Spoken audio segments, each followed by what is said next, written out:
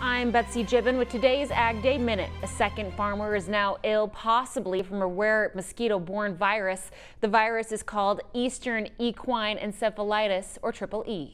A GoFundMe page has been established for Jim Whitwright of southern Michigan.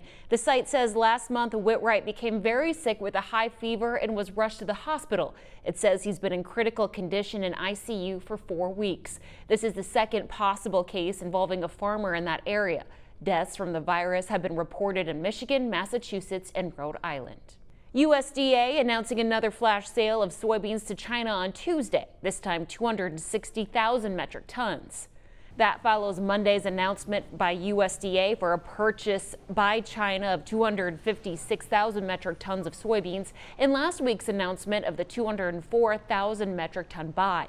That brings the total in the past week to 720,000 metric tons. South Korea is culling 4,000 pigs. That's after confirming African swine fever in hogs at a farm near its border with North Korea.